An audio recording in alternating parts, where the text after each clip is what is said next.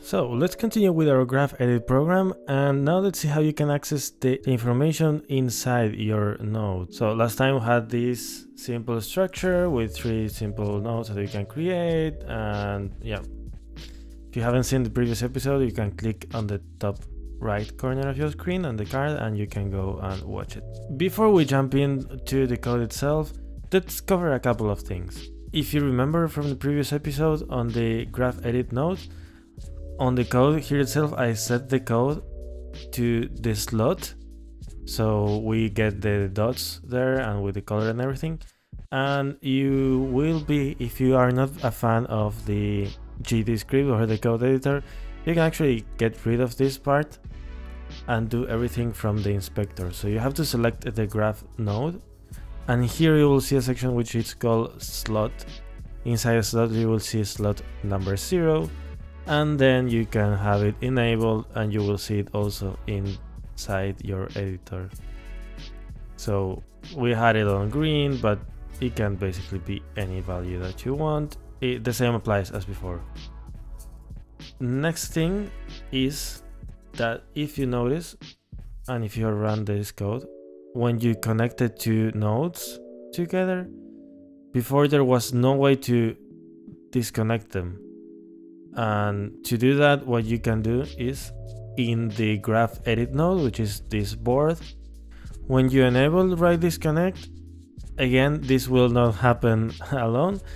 You will also need to select here the disconnect request signal to the code, and the same as we did before with the connect node can be done for the disconnect node. So graph edit disconnect node from slot to slot, same values as before but with disconnect.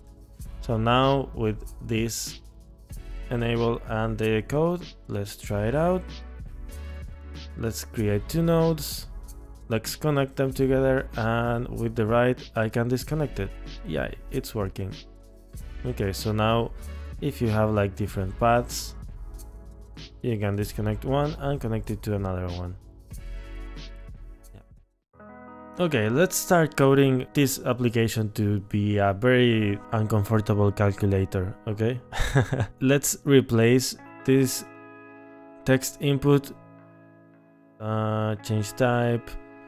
Let's do a spin box. Yeah, spin box, which is a numerical input. Let's change the name of this number. Yeah.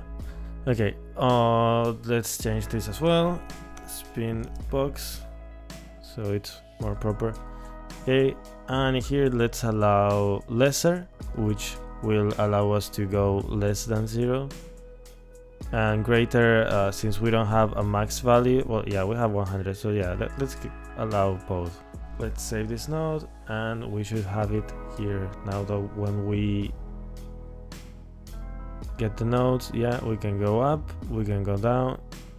Okay, can add different numbers. Okay, we also need a button to run. The same way we run the program here, I'm gonna create a different button, which will be for when I want to calculate that. If you see that you're aligning things all over the place, you can actually start using the control nodes for container, box container, horizontal box container, like we did in previous episodes. So let's do that here. Let's get the other button. Do the magic. Yeah, why not? Okay, let's resize this a little bit, and clicking here, it prevents selecting the children. So yeah, now I'm getting the node here. Okay. Now, Ludo Magic has the same, since I duplicated this node, it has the same signal. Let's change that. Let's change the name as well to run program. And let's connect the press to the main to the main code. Okay. The way I'm gonna show you is just a very simple approach to how this can be done, but of course how you calculate everything depends a lot on your needs. So what you actually have on the GraphEdit node is the information of all the nodes connected to each other. So let's see that. Since we're gonna be referencing the GraphEdit node a lot, we could either make this script inside the GraphEdit itself, but since I want to keep it all very simple in one script, let's do it here. But let's make a name for it. It's gonna be capital G. It's gonna be the GraphEdit.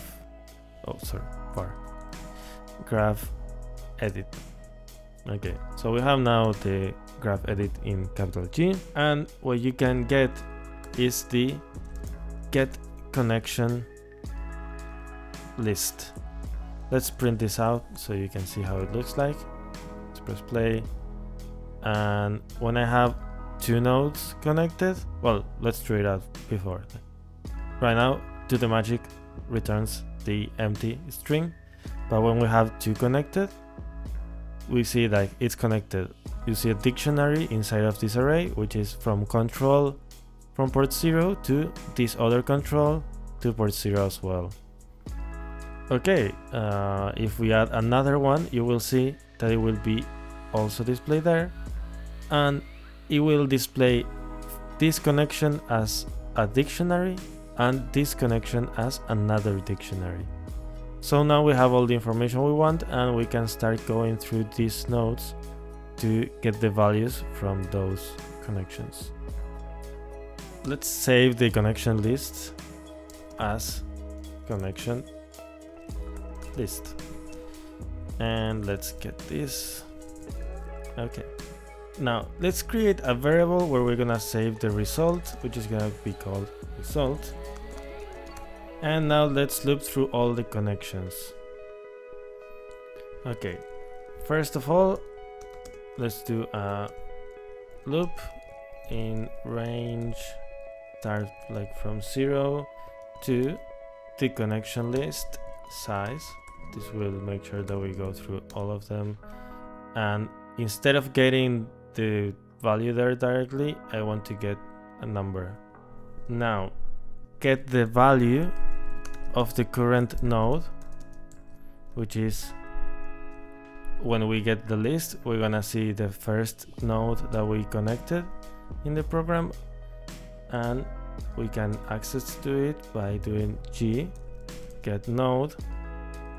Since it's, remember, it's a child of the GraphEdit node, and we have the name stored in the connection list, which is, if we go to the connection list, we go to the y, which is the current index, and we get the from, we should get the value from. Now that we have the value, we can add it to the result.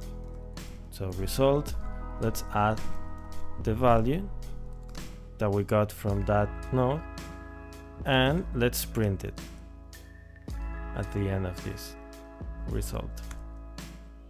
Okay, now I needed to get the node, actually the spin box.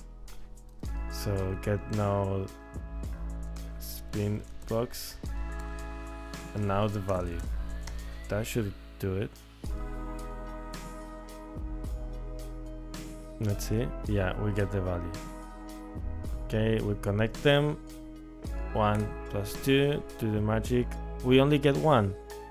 That's because we want to add the connection from this and to this. So we need both values, which we're gonna call value 1 and value 2.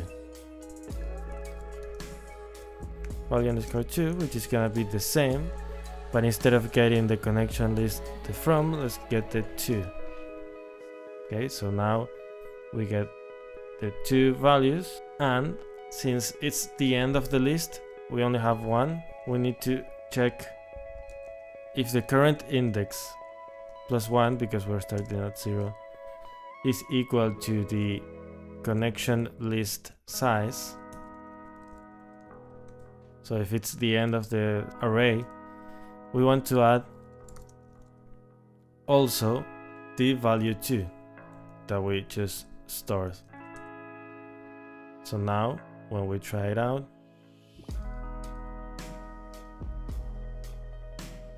value, let's try 2 plus 1, do the magic, equals 3. Okay, if we do 5 plus 2, and let's add another one which is 5 again, do the magic, 12. Okay, so let's add another node and let's see, -1. So instead of connecting it here, let's connect it there. Let's do the magic, we get 6. So this was a very rudimentary way of getting the information as we have it displayed here. Remember, it's by pairs, so every time you add a different value, it will add a dictionary with those values, and you can start handling the data from this as a regular script. You can do that in different ways depending on what you actually need from your nodes. If your nodes are very simple, chances are that the scripts are gonna look similar to what we have here, which is just getting the values, adding them together, and getting a result. But I think that with this example, you have enough understanding of how these GraphNodes and GraphEdit work to start doing something with them in your projects. Just play around with them, tell me if you do anything and have any questions regarding this.